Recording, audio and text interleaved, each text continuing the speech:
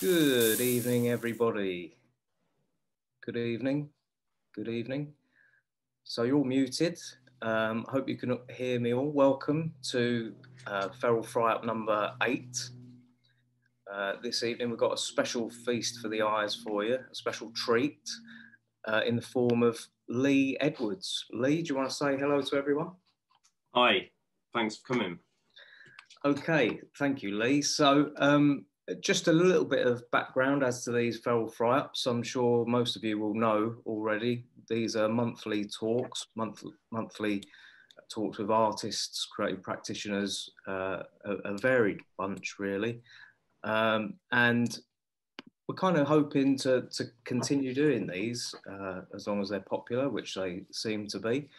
Last month we spoke to Claire Holdstock, London-based sculptor, and this month we're talking to Lee Edwards, who's also, you're based in London, aren't you, Lee?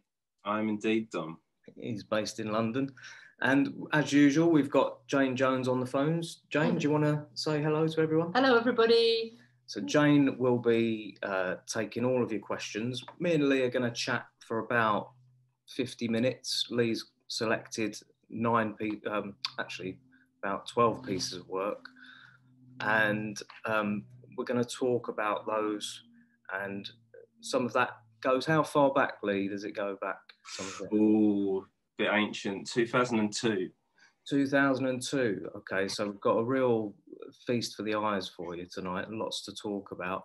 And then the last 10 minutes, as usual, we will reserve for you to send any questions using the chat function to Jane Jones on the phones, and Jane Jones on the phones will relay them to us in the last 10 minutes. And Lee and I will, well, Lee will try to answer them as best possible. So Lee, first of all, a little bit of housekeeping. How are you? I'm good, mate. How are you? Good. Yeah, we're all good. So have you found that you've been working pretty hard on some new stuff during the lockdown?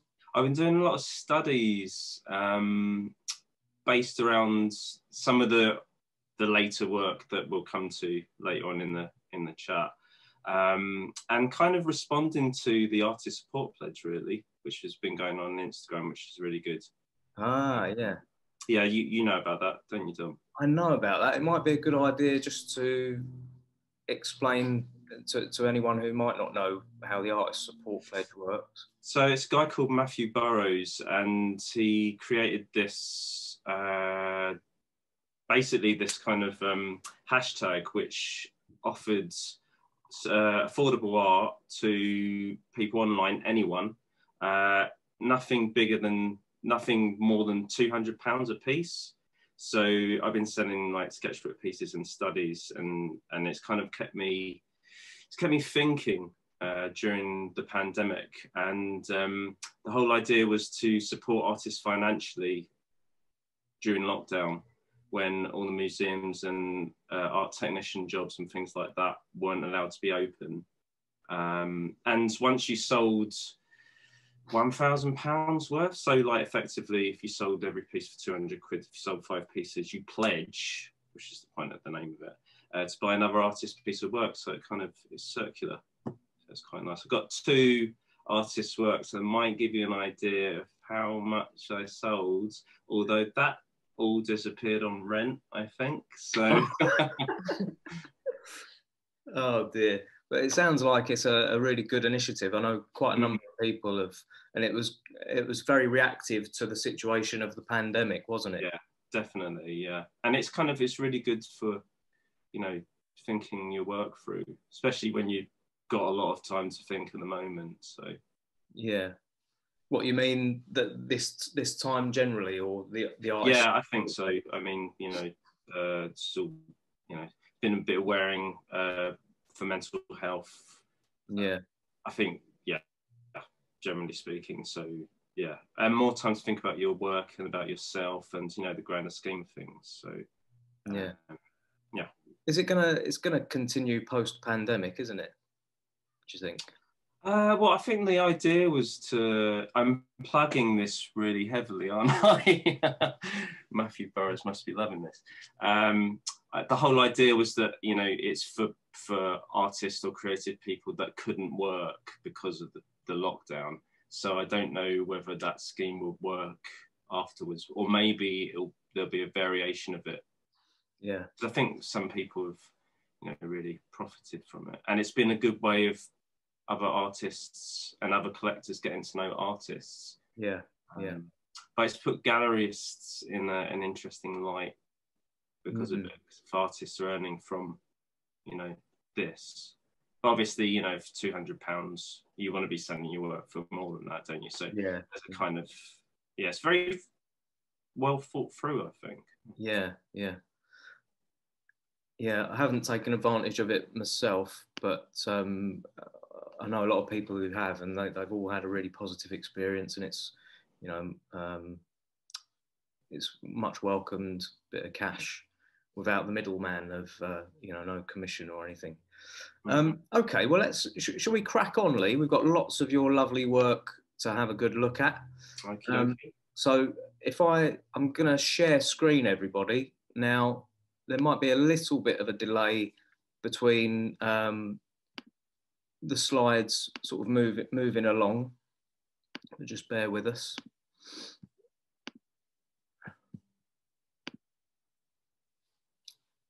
So, Lee, if we just begin with the first image. Yeah. Which is this one. And firstly, when was this actually made? 2015. 2015. Yeah. It might be an idea to give people an idea of the scale and the medium. Sure. Yeah. So generally speaking, my work, I think I mentioned at the beginning, I might be mentioning work that is from 2002. So from that point on, my work is reasonably small in scale. So this is on an A4 piece of paper, but the actual drawing itself is probably about A6 size. So roughly about that kind of size. So it's quite small, and yeah, it's a graphite drawing. It's a graphite drawing. Yeah. And can you give people an idea of how much time and your working method, your process of working on these? Sure. Yeah, so this took about 6 months to draw, and it was drawn from life. So I don't know if you can tell what it is, because I quite like the aspect that this is a bit ambiguous, but it's an item of underwear. So my more recent work kind of deals with like domestic objects and items that are discarded, or, you know, might have been worn or used. So it's kind of like my response to that intimate object is by making it in a very intense, intimate way itself. So yeah, it's from life as well, this particular drawing. So I had the object in front of me, leaning over it on my desk, which is where I am at the moment. So yeah, it's very much a kind of close quarters piece of work on many levels. And I used, I think, probably 2B, I think. Yeah, because there's quite a lot of shading in this one. And what I would usually, so that gives you an idea of the kind of sharpness of the pencil. Oh my goodness. Yeah. So usually, I know this part isn't that strange, but I'd get a Stanley blade, slice it off so there's a certain amount of graphite there, and then use a high grade sandpaper. So like this, for example, is 1,000, and then just kind of do that in order to make it as sharp as a dart. Sharp as a dart? Probably, maybe sharper. It's gracious. So that's how I'm able to get those lines in there. And so when you're working on these from life, you've got the object in one specific place Yes. for 6 months, maybe longer at a Yeah. time.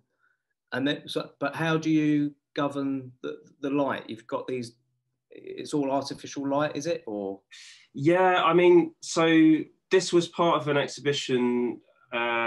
So a gallery represent me in London called Domobaal, who really nice to work with. And I had a solo show the year after I made this, so in 2016. And so there were 5 pieces of work, so 3 drawings and 2 paintings. And this was the 3rd drawing, I think. And the previous 2 were, oh, we'll come to the next one. That's the next slide. One of them was from photos. So that was easy to contain, obviously. So I'm referring from an image.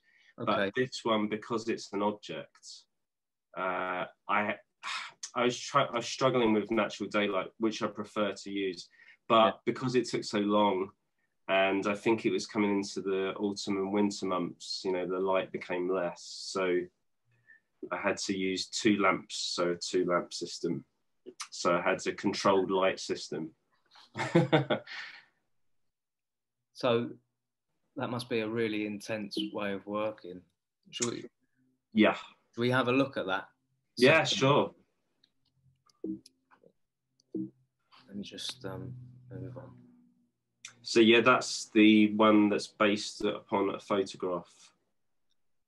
So how do you feel like differently about working based on photographs and working based on the thing, it's having the thing in front of you? I think it depends on the subject or the image. So this one just worked quite nicely because it was a combination of clothes that was left in a pile, and obviously that wasn't going to be left there for long because not all of those clothes are mine. And so they were going to be washed at some point. So I had to capture that moment, and yeah, so it made sense that to capture that moment, it would be a photograph in order to work from. Mm. So in that sense, that's why I worked from an image for this one. But also, yeah, I mean, you can control the contrast in the image. So there's a little bit more shadow there. And also I could crop it. So I don't know if you've got the cursor, but the top area, that's not naturally that shape.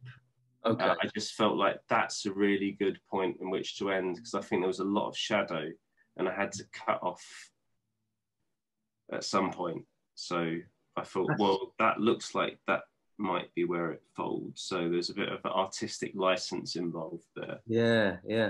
That's really interesting. So do you maybe allow to a certain extent how the objects are, where a line of a crease might go as to where might be a good point for you to cut off? I try to be as honest to what I'm looking at as I think is possible.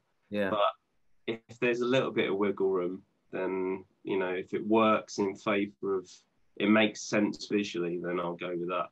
Yeah.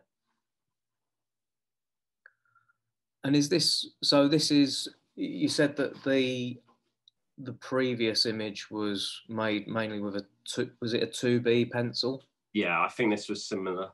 Yeah. Because there's a lot of shadow involved. So. Yeah.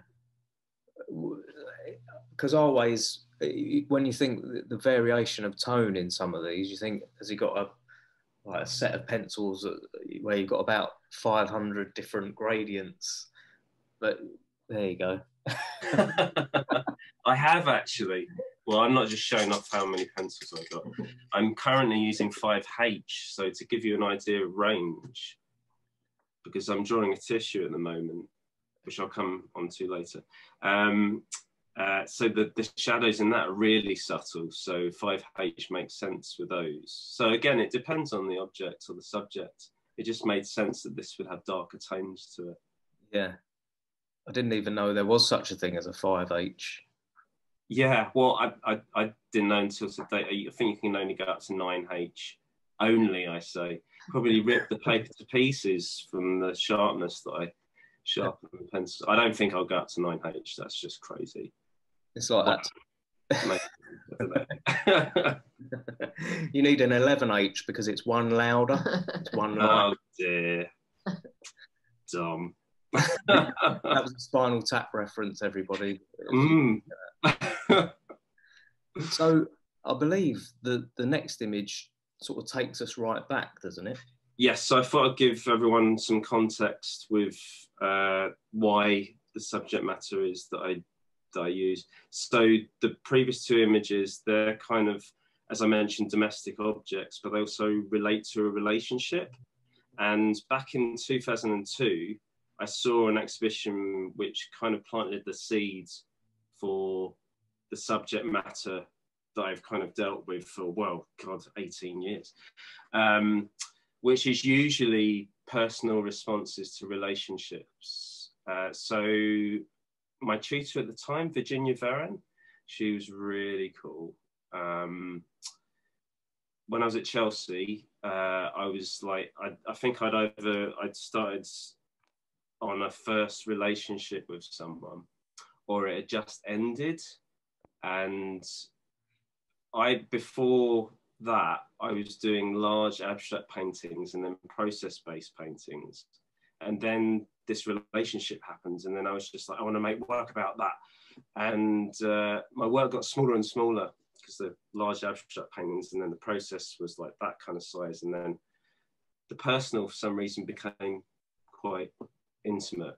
So my tutor said, oh, you should definitely go and see this exhibition at Matt's Gallery, which I don't think is next to Milan. It used to be next to Milan Park in London. I don't think it's there anymore. But so I went along, and it was an installation by Willie Doherty. So this is an exhibition called Retraces. And it was like 7 or 8 TV screens set up on a wall. And they were just either still images or video footage of still points of areas of Belfast. And every now and again, one of the screens would change to another image. And it was captivating, but I just loved the idea that he was capturing these kind of urban, possibly dank areas. Like, I think you can see a curbside in the middle one. But there was a kind of romantic sensibility to these capturing these, you know, I couldn't, you know, I was trying to get my head around it when I was watching it. I was like, this is really kind of, yeah, I was mesmerized basically. So in response to this exhibition, I started making these small paintings, which is the next slide, Dom. Thank you. So I'd also recently bought my first SLR camera, which was a SLR film camera, and I was just snap happy all the time, just taking film after film. And I was taking loads of photographs of my then, I think, ex-girlfriend, of round the general area of where her studio was, in a place called Trinity Buoy Wharf in the Docklands. And they had these shipping containers that they converted into studios. And yeah, one of them, this one, was a puddle.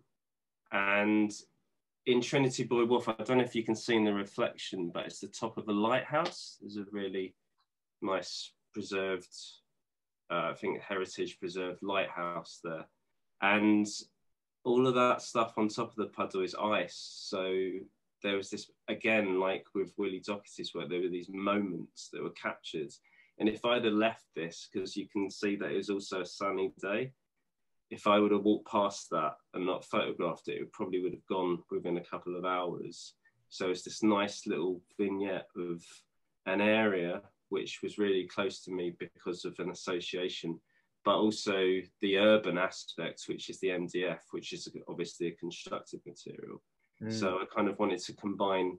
So it's almost like a direct translation of Doherty's show in a way. But I was very motivated at that time in response to what was going on in my personal life. So it kind of made sense. And that hasn't really left. So I kind of feel like I get a drive from, you know, certain things that are going on. Yeah. And what sort of scale is this one, Lee? Yeah, so again, this is basically to scale, like with the drawings at the beginning. So it was a 6x4 photo, and so that was a cropped area out of that photograph, and it is to scale of that photo. So the MDF itself, to give you a full idea of the scale, is about the size of the snapshot photo, so 6x4 inches. And it's oil. Yeah, so it's oil and MDF. So did you have to just did you have to gesso prime the area, or did you paint the oils? I was a bit green, I think, back then. What I realise now, obviously, that MDF has got lots of chemicals in it. So I think over the years, that's probably going to rot away. I hope the buyer, because I did sell this, isn't watching this, or is kind of wagging their finger going like, yes, it's happened already. So yeah, I should have used an acrylic sizing around that area that I painted and then painted on top of that, so it would have sealed it. But I didn't. I do that now though, so I've learned from my mistakes. Do you feel like the emotional attachment, because they're such intense works, is the emotional attachment necessary to be able to then invest yourself so intensively in reproducing the image? At that time it was, yeah. And usually it is, but there's a work later on in the chat where I'll say that I'm trying to step away from that a little bit, because it's a double-edged sword. It's obviously, as I said, it's like a drive, but at the same time it's a bit limiting. So yeah, I mean, usually it's, I think the phrase in my head is like, it's a springboard. So if I know that essence is there, then I could kind of go with that, and turn it into something else, as opposed for it being literal. Yeah. Okay. Should we move on to the next? Yeah. Go for it. Okay. So this is a bit of a departure, or seems so. Okay. Go on, Dom, ask a question. Is this chronologically? It is. Yeah. Is this? Yeah. So the MDF piece was what I did on my BA. Yeah. And what I didn't add, and also add to the slideshow, because it would have been too many slides. I installed that. So it was part of an installation. So not only did I use the constructed material to paint on, I actually used it in part of construction. So I cut a hole in a wall for my degree show and I slotted it into the wall. So it almost like it came back to where it came from. To where it came from, in essence. So installation, coming to this one, was not really that much of an alien idea to me. Yeah. But yeah, as you say, a departure in the sense that it is an object. So yes, I went on to do a master's at the Royal College in painting straight after my BA. So this is from 2004, I think. Mm-hmm. And yeah, I mean, anyone that's doing a master's or has done one knows that, like, as soon as you go in, the tutors make you break up your practice, which is the whole point of doing the master's, really, and take you out of your comfort zone. So I kind of was experimenting, trying different things out, and I kept on noticing carrier bags in trees, or as you call, Dom, which is knickers. Which just brings us back to the knickers, as we saw in the first slide. So yeah, I kind of wanted to do some work in response to that, because yeah, like with the puddle, I like the kind of ubiquitous mundane things you see in everyday life that you kind of walk past, or but I wanted to give the carrier bag justice. So yeah, I was doing paintings of carrier bags and I was trying to respond to them in some kind of way. And then I just started drawing on one. And if you go to the next slide, so this is a detail of that carrier bag. I turned it inside out and then I drew with like permanent marker, really fine permanent marker, which might surprise you.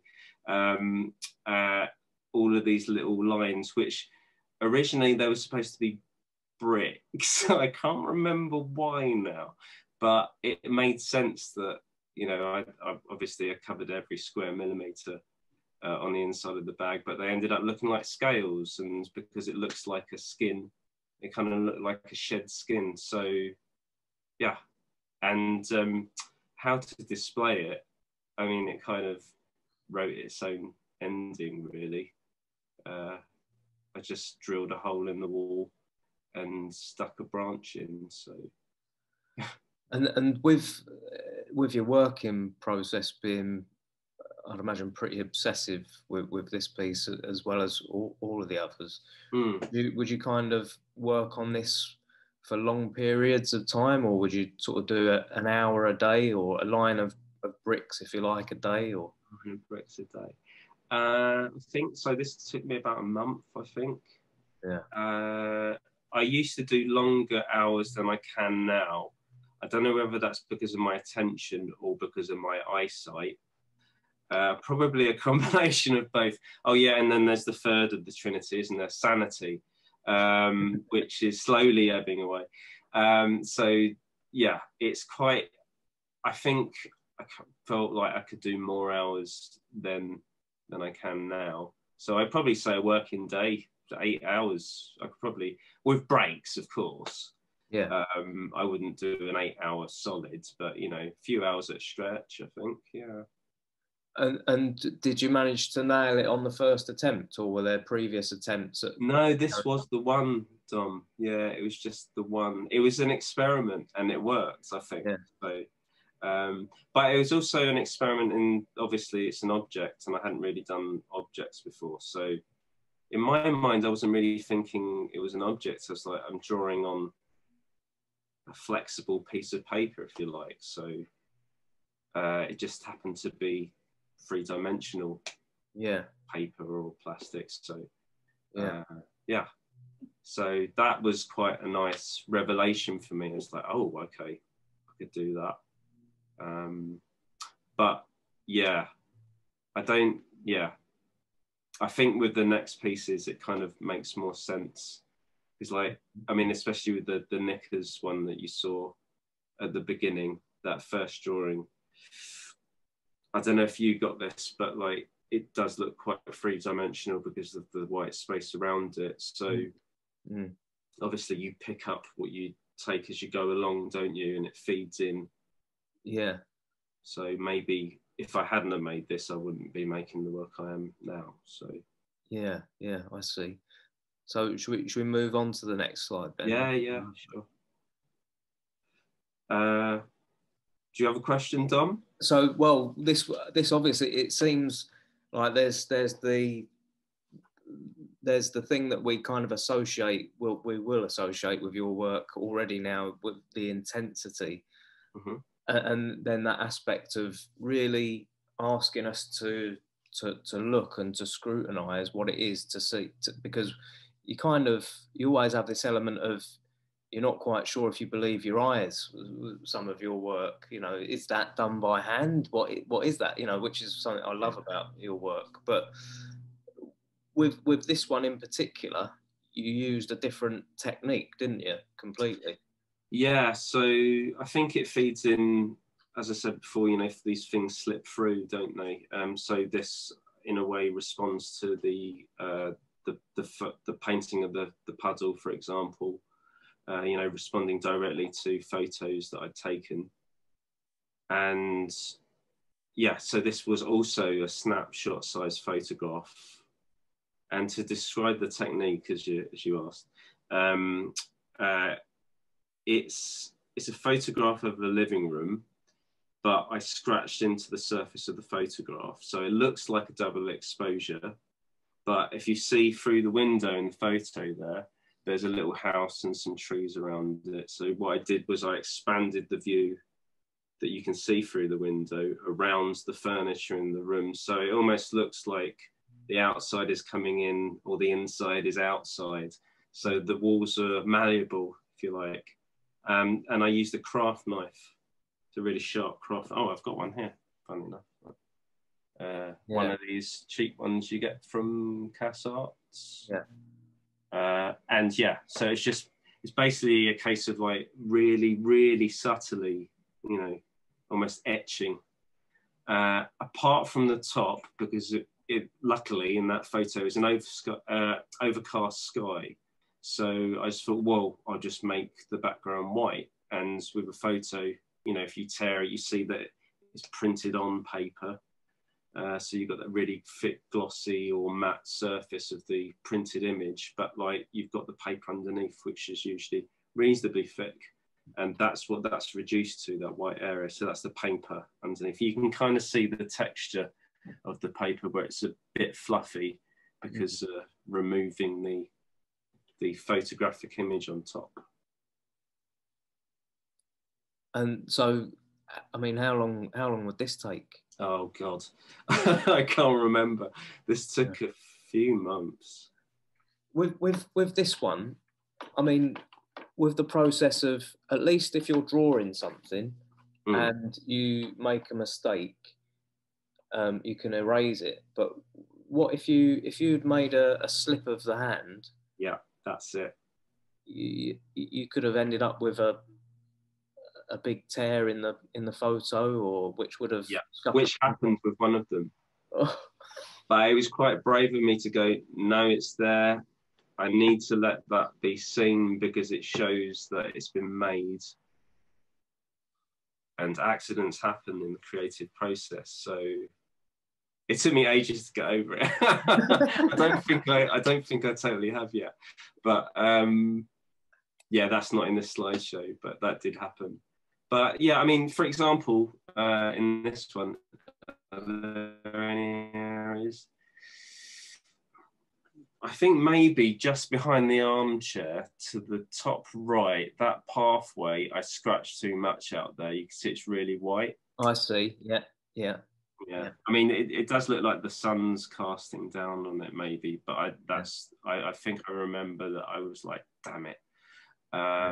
But this was also the first in the series, so it's like this was the experimental one. I did actually try a couple of the same image before I went on to this one, so I did have a little trial out, but this was the first, so it's a little bit rough around the edges, so to speak. And then the next one was much more subtle. So yeah, it was quite nice doing these because it was an interesting way of looking at, again, another kind of personal subject matter. So like a lot of the rooms in the series were like my parents' house. One was someone I was seeing at the time, but I remember a friend of mine saying, which is a bit cheeky, I didn't say it, if my parents were watching, it's just like, yeah, it kind of looks like what you're trying to say is that you really want to get out of your parents' house. I was like, oh no, I didn't, that's not what I meant. But yeah, I don't know, maybe Freud would have something to say, but yeah, and I kind of thought it reminded me of, do you remember Where the Wild Things Are? Yes. Yeah, do you remember those amazing pages where Max is imagining that like he was disappearing, so you had the trees slowly growing around his bed, and the bush, and then all of a sudden he's in a forest. So this is the in-between stage. I'm a kind of like, you know, slightly annoyed Max, but like he's just about to start to smile stage with these. Yeah. Brilliant. Okay, so our next image. So this is kind of bringing you back to more present day with time traveled. So those photos were from 2005 to 2008. So to just give you basically an idea of the personal subject matter and the idea that I was kind of looking at my work in a more sculptural way, like with the carrier bag and the installation. And also I thought that those photos were a bit sculptural as well, because of dealing with like the space, how deep a space can be in a two-dimensional object. I don't know if that makes sense. Yeah. So you saw two drawings at the beginning of the slideshow. So this was like a continuation of that series. and this is from 2019. So I say quite recent, but it's still 2 years ago. Feels like yesterday. This one, to come back to, I think a question you asked me earlier on, does it always have to be a kind of personal? Yeah, this one, oh, okay. So you could still hypothesize that this is personal because I spent months on this. And involvement, so it is personal. But in terms of a relationship with someone else, this wasn't. These are my own socks. These are mine, and I've still got them. And so, because I didn't have any involvement with anyone around that time, but I kind of wanted to keep the idea going. So I thought, well, I'll give it a go. I'll do something about my stuff. And yeah, so this was, I managed it, Dom, to answer your question from earlier. I did manage to do something which didn't involve someone else. And yeah, this was for an exhibition that I had in Kyoto just before the pandemic hit. So late 2019. And this was from life. I don't know if you can tell that. Can you tell it's from life? I think you can, you know, yeah. I don't know. Details of the little hair. Yeah. Jane just said it's, she thinks she can tell it's from life just because of the fibres extending around the edge there. Yeah, you can't really, I mean, you can if you've got a really expensive camera, but I don't have a really expensive printer. So I don't think you could get that with, well, not with what I've got, like to work from a photo. So yeah, it made sense that this one was drawn from life to get that kind of level of detail. When you set out on one of these mammoth tasks, what are you thinking regarding, like, once you've once you know you're gonna focus on a balled up pair of socks for possibly six months or whatever, like how do you feel? When are you excited about the potentials, or are you kind of like, oh crikey, I know this is going to be a massive task, but I'm going to do it? What are your feelings from the offset? It's like a relationship. Yeah. I mean, it is, isn't it? It's a love-hate relationship. You're passionate about making stuff. Yeah. And it's kind of like you have your good days and you have your bad days. Yeah. You have your days where, am I going to rip it up? And you have your days where you're kind of like, oh, that's all right, actually. Yeah. So it wasn't until I finished, actually, it was probably about three quarters of the way through that I kind of felt like, oh, okay, this is getting there. And once the form had started emerging, I think like, I'm getting it now. So, yeah. And then I kind of felt a bit like, and I always forget, I don't know if you have this, Dom, but like every time you make a new piece of work, you forget all of those kind of responses to what you're making. You kind of go, oh no, why isn't this working? It's like, wait a minute. If you recall, you had exactly the same thought, you know, at the beginning of the last piece that you made, and you just forget so quickly. Yeah. Yeah. Do you? Do you? Yeah. No, I have exactly the same. I think you kind of forget that you're going through this process and that there's going to be these peaks and troughs. It's a journey, isn't it? Yeah. But I mean, this is like the drawing equivalent of climbing Everest, isn't it? Really, it was a bit, yeah. So, just, I mean, I know it probably varies from day to day, but would you have like an objective to cover maybe a couple of centimeters of the page a day, or? Some areas were quicker than others. So the shaded area the shaded areas were easier. Yeah. Funnily enough, because you might think that the lighter areas, because there's just a couple of lines, because there's not too much to describe, were more difficult because they're much more subtle. Yeah.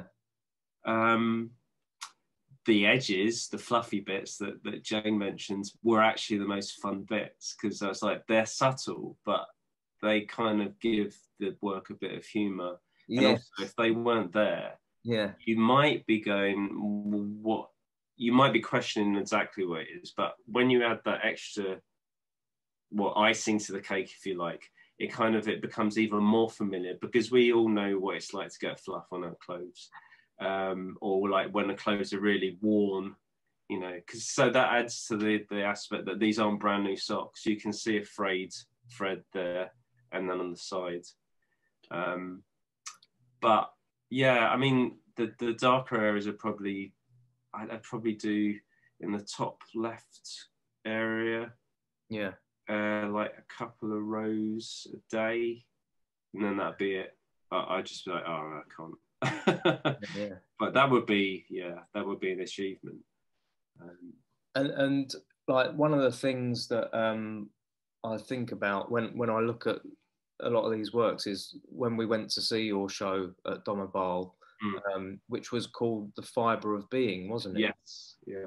And I think that was a lovely phrase to really kind of sum up the intensity with which you kind of scrutinize almost it feels so apparent to me when I look at your work that you kind of, it's almost as if you want the drawing to be the thing. You want it to be more real than the thing itself. Yes, I did want to.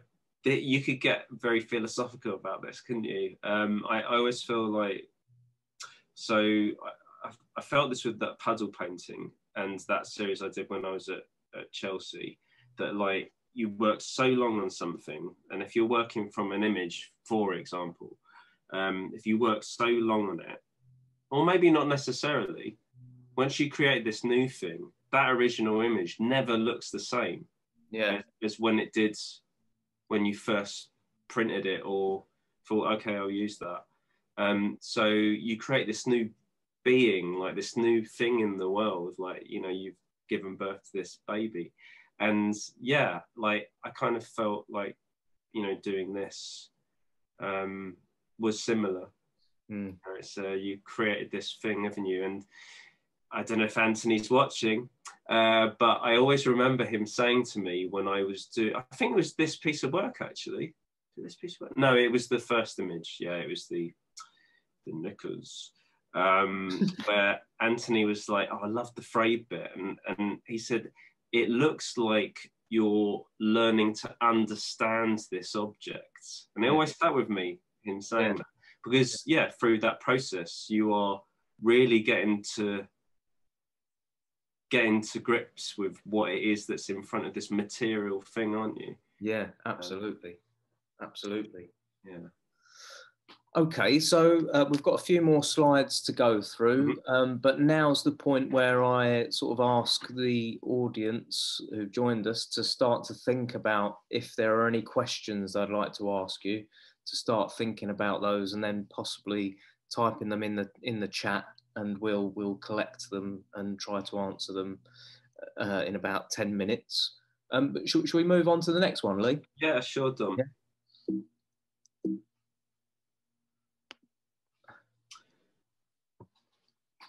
Okay, so this is an installation shot, am I right? And this was from the show that you mentioned earlier in Japan just before Corona struck, wasn't it? So yeah, this was a show, it's an exhibition called Lines. You can see it in the window there, in Kyoto. And that's the drawing that in the last slide you can see there. So this is, an installation shot of the exhibition. It was a really good show. The other two artists are Japanese, but also, believe it or not, very meticulous in their craft making. It's a really nice thing to be involved in. And I went out for the private view, which was nice. Made a little bit of a holiday of it. Yeah. Yeah. Other side of the world, might as well Well, you're fascinated by Japanese culture, aren't you? As well, Yeah. and Yeah. it's no surprise to me at all that Japanese your work would be so loved by Japanese audiences with such a love of draftsmanship as well. I think that. Yeah, and craft. I mean, Yeah. you know, there's passion for craft in Japan. So I know it's a bit more traditional, but yeah, there really is a kind of all-consuming Yeah. love of craft. I was going to mention an exhibition I saw a few years ago as well, which ironically I was like thinking about this chat and I was like, oh yeah, it's all embedded. Like, you know, as I said, it feeds through, doesn't it? I went to this amazing show at the Welcome exhibition, Oh, 2013, yeah. Suzu. And it's like, well, if I was to put it in an umbrella term, outsider art. And it was art made by Japanese artists, well, if you want to call them artists, like makers who have mental health issues, but like they're not trained artists. Yeah. And but the craft is kind of, you know, repetitive, and obviously I had a kind of connection there. So it's like, yes. So I mean, that's something I haven't mentioned, Dom, you know, like the repetitive nature of making these marks is, you can say like it's probably therapeutic or meditative, you know, you could really get involved. Yeah. And like with the last drawing in particular, it takes a good hour and a half to get into the concentration. Yeah. So once you're in the zone, then I feel like so it's the hardest part is getting in, you know, and then it's kind of time does this weird thing, a bit like lockdown maybe, where like it either speeds right up or it slows right down. And I could listen to anything on my headphones and I've forgotten what I've listened to because they're just totally immersed. So, but yeah, I mean, that exhibition was kind of related to what I was doing at the time, and I was doing the drawings when that exhibition was on. So I was like, So with this particular installation, it looks like they've done something that's not. Is that a black frame? Yeah. So the previous drawings I had in the Domobaal exhibition I mentioned, they were all in like, you know, really pristine white frames. Yeah. And the woman that runs this space is a collector. So she bought the works, but I didn't know what frame she was going to use, because like she was going to put them in this exhibition. She bought the works and she was going to put them in exhibition, and she was going to frame them how she liked. So I was like, oh, you know, I was expecting white frames, and she gave it a black frame and a black mount board, and I was like, bold. Yeah, and it's nice. So I quite liked it. I was like, I turned up when they were installing the exhibition the day before the private view, and I was like, oh, okay, all right. And then you'll see in the next slide, Dom, and I'm going to apologize in advance for this, that I'm in the picture. I'm not a narcissist. It's just the only picture I've got of the effect that they had on the drawing. So if you cover me up, you'll see that at night time, as you saw, it was in the window. So it's in the wall behind the window. Yeah. And once the sun had gone down, obviously you wouldn't be able to see it. But they spotlit it. But what they'd done is they cropped a little aperture in the halogen bulb, so it perfectly framed the drawing. So it almost looked like a TV projection, which I quite liked. So. Wow. And would you consider sort of curating your work in that manner in the future? Or? Oh, I don't know. You know what? I've never thought about it. I just thought it's quite nice. But yeah, it's possible. But then, I mean, I liked it as a kind of one-off idea. Yeah. I get the question, oh, is it a drawing? Quite often. But I might have the added question of like, is that a projection? So it's possible that I might confuse people too much if I have that added level to it. But it's quite nice as I thought so. Ah, it's really nice. different. Okay. And this this is going back a bit, isn't it? But just to for another example of how your work actually looks in a space. Yeah.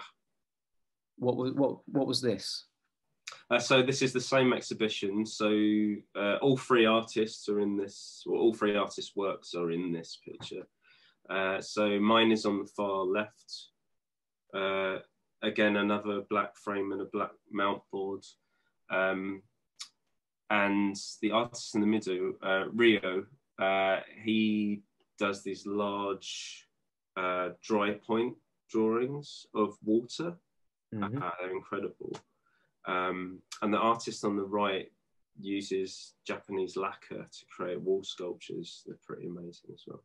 So there's a lot of detail and craft involved in their work. But sorry, Dom, what was your question again? No, that was, I mean, you've answered the question. That was, I just wanted to get an idea of whether this was the same exhibition or whether this was a different exhibition. So how many pieces of work did you have in this show? I had 3. So the first slides, the knickers, the one in the window, which is the ball of socks, and this one, which, was also a pair of discarded socks that didn't belong to me. So yeah, I didn't decide on the hanging, but it was quite a nicely curated show. Yeah. Okay, well, I think the next slide brings us right up to date. Is that right? Yeah, I finished this last week, I think. So I don't know if anyone kind of saw right at the beginning. I was kind of talking about the artist support pledge, or plugging it basically. Yes, thank you, Matthew Burrows.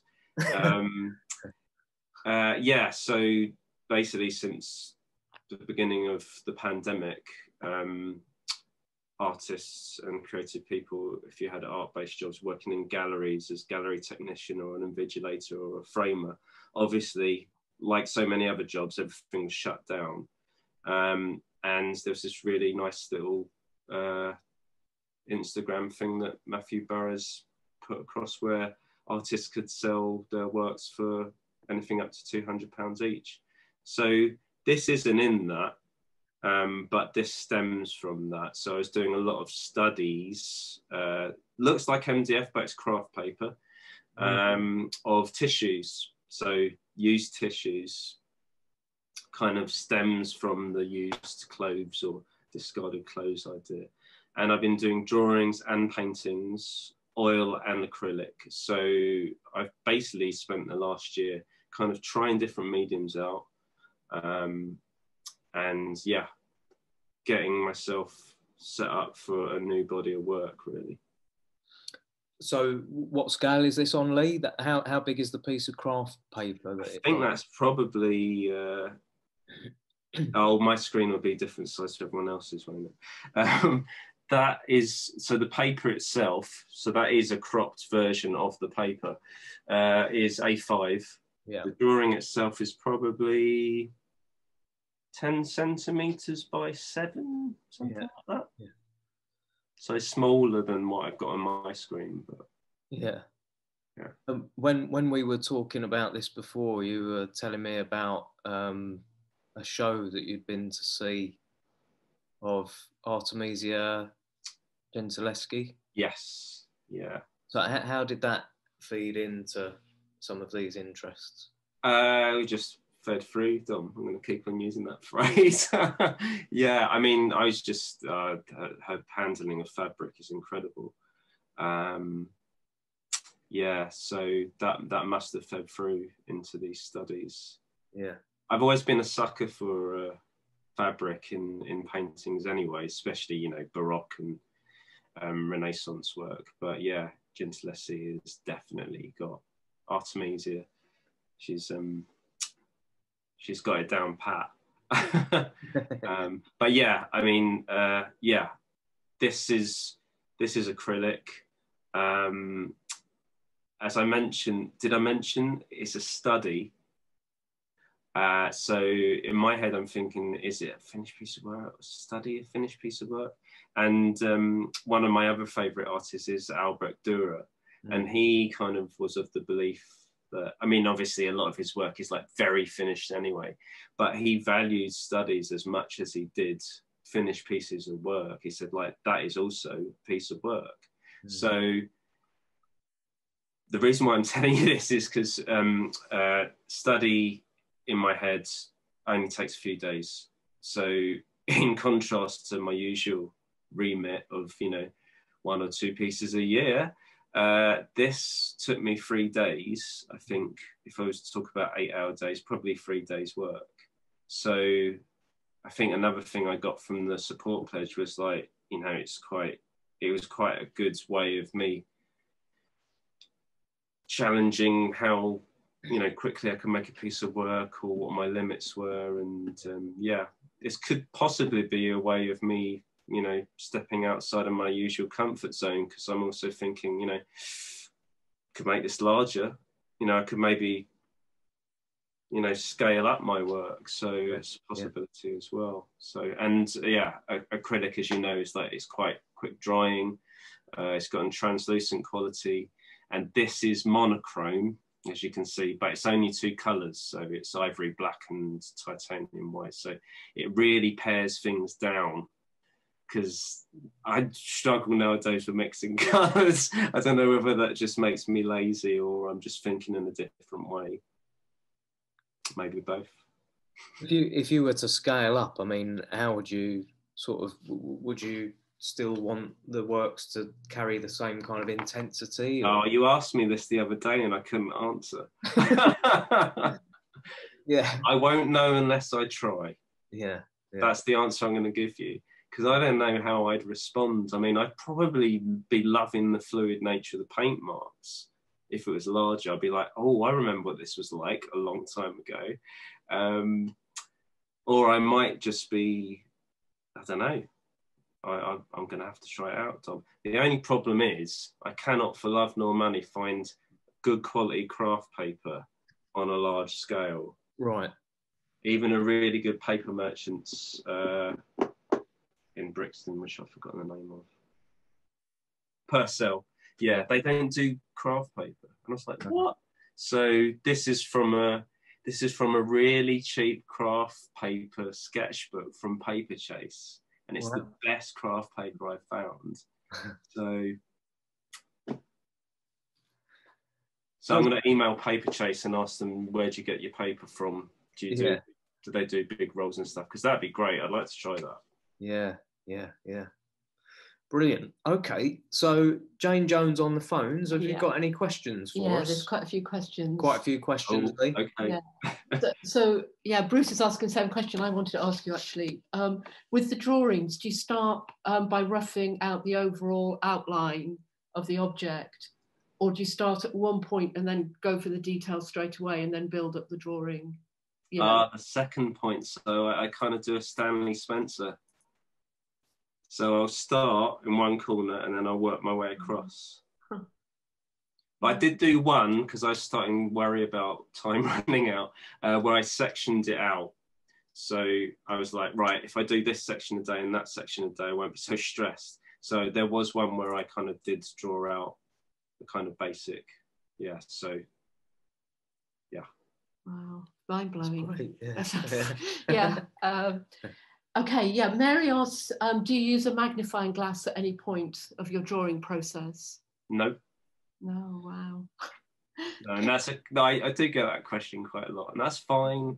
But yeah, the thing is, it's not an endurance test. It's just, as soon as I start blowing things up, I might as well use a microscope, because it's like, at what point do you end? So the fact that I'm just doing it by eye is enough, because if I start using a magnifying glass, it's like, oh, it's opened up a whole new can of worms. Yeah, Mary also asks, has drawing the textiles in such detail prompted you to learn knitting or weaving, actually making the objects? No, it hasn't really. I did knit a little bit when I was younger. I knitted my teddy bear a pair of trousers, a scarf, oh, and some mittens. Yeah, my nan taught me, but I've probably forgotten now. I don't know. Is it like riding a bike? Will you remember if you tried it? I don't know if we've got any knitters in the audience. Please let us know. But no, I wouldn't, because I don't have the time at the moment. Yeah. Paul says, thanks for sharing the challenges in your work. And he asks, do you consciously or unconsciously make rules for your drawing before you start? Make rules? Yeah. Well, I think me and Dom touched on with the photos, decisions are kind of being made for me, because I'll either crop it or I've taken the photograph or I crop it, and it's to scale. So it's kind of like those decisions kind of keep me in check, and I don't have to complicate my head with all the other decision making. When it comes to the actual objects, again, I try to keep it to scale, because that kind of brings decision making down. But rules, I mean, that's quite a broad question. Rules. I suppose not using any kind of magnification is a rule, in a sense, like you're using the limit of your actual eyesight. Yeah, that's definitely one. Yeah, I don't know. I think that's the only answer I can give, really. I mean, I don't have a limiting factor, as in, like, you know, it's got to be done with this specific pencil, or it just kind of, those material decisions are kind of, I feel like I usually make those rules in response to what the subject matter is telling me. Yeah. So, for example, this one, the tissue is really white. So, you know, you would have, like, it made sense for that to be monochrome, for example. So I thought, well, a rule I have for this one is I'll just use 2 colours. So I won't try and complicate things by, you know, mixing up brown, a burnt umber, or a yellow, or anything like that. Yeah, I don't know if that's answered Paul's question. Okay, yeah, thank you. That's great. Favid asks, how do you feel about people looking at photographs of your work rather than seeing the actual works themselves? Imagine that comes from a desire to see the work, maybe. Yeah, it's a shame, but there's not really much you can do at the moment. Yeah, I would prefer people to see the work in the flesh, because it does add an extra level, especially when you see that it's been made rather than an image being stuck onto a piece of paper. Yeah. Because the craft is important. And also, I mean, I do get a question. I don't know if one of the questions coming is going to be this one. Do I get annoyed by people saying it looks like a photograph? I'm kind of used to that question. And in a way, I kind of find it a little bit flattering. Yeah. But I want it to be incredibly detailed, A, because of all the reasons I've mentioned already, and B, because if someone sees it in the flesh, they have to get close to it to kind of work out what's going on, and then it kind of reveals itself, which kind of adds an extra level to the work. So yeah. Have we got time for a couple more? Yeah. Okay. Yeah, Julia asks, with your drawing having such sculptural qualities, do you ever feel tempted to move into 3D with equal amount of detail on the object's surface? I think, like, when I was talking about the carrier bag piece, I think that's probably as far as I can go. I don't think I'm a sculptor. I'd probably do a really bad job.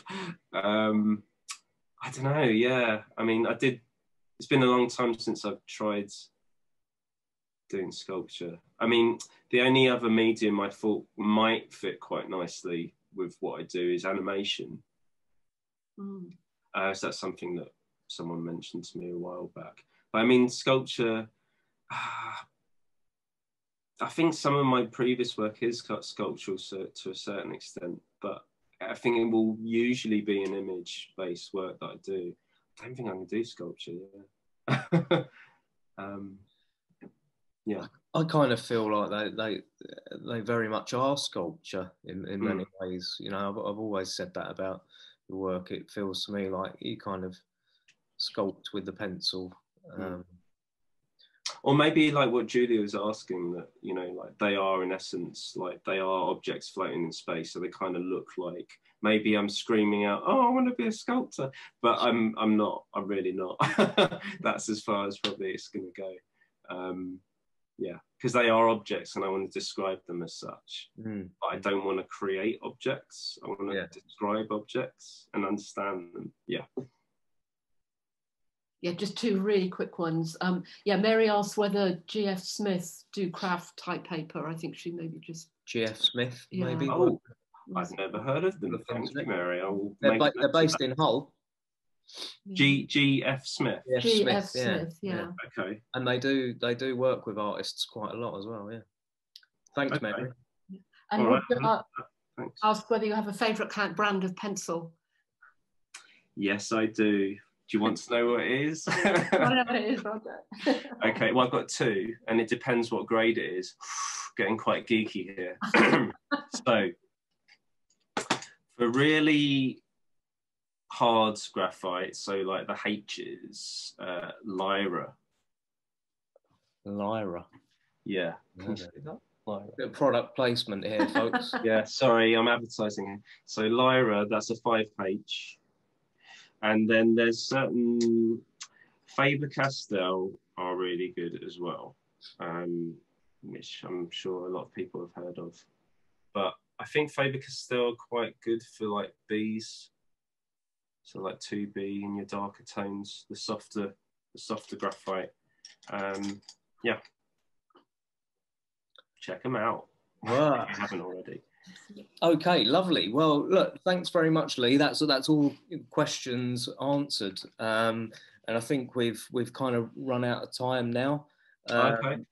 But I'd just like to thank you, Lee. On behalf thank you, of Dom. all of us. It's been a really interesting talk, and you know, you having known your work for quite a long time, it's always fascinating to hear you talk about these intense pieces of work, and so I'm really glad you've been able to join us tonight. No, it's been a privilege. Thanks, Tom. Thank you. So just for everyone, for the benefit of everyone else, we'll have another Feral Fry Up number 9 next month. We'll be in contact to let you all know who that's going to be and a bit more about the artist. If you're not already subscribed to our emails, then just keep having a look on the Feral Art School website, and you should get the Zoom link closer to the date. I don't think there's any more housekeeping I need to do, Jane. What are you going to say about the exhibition? There's just one more little plug. The Feral Art School Tutors exhibition is still up for you to see if your daily exercise regime takes you anywhere near Humber Street. And the spotlights go on at 4 o'clock, so don't worry if it's getting dark, you'll still be able to see the show, and that'll be up for a bit longer. We don't know exactly how long. But yeah, that's it for this Feral Fry Up number 8. Thank you very much, Lee. I'm going to give you a virtual round of applause. I'll pass on everybody's. There's some really lovely messages. I'll pass them on. There's some lovely messages from the audience, Lee, that we're going to pass on to you. Thank you. And thanks for everyone. Thanks for coming. And Lee, just in case anyone wants to have a further look at or hook up with you on Instagram or your website, what can you just tell us what those are? Yeah, so it's www.leeedwardsart.co.uk is my website, and I've also got an Instagram account at leeedwardsart. Brilliant. Okay, well, thanks very much, Lee, and thanks everyone. I'm going to close the meeting now, so I hope to see you all at the next Feral Fry Up. Lee, if you want to stay on, we'll have a quick chat. Okay. But very nice to see you all, and thanks for joining us. So, goodbye. Thanks, guys.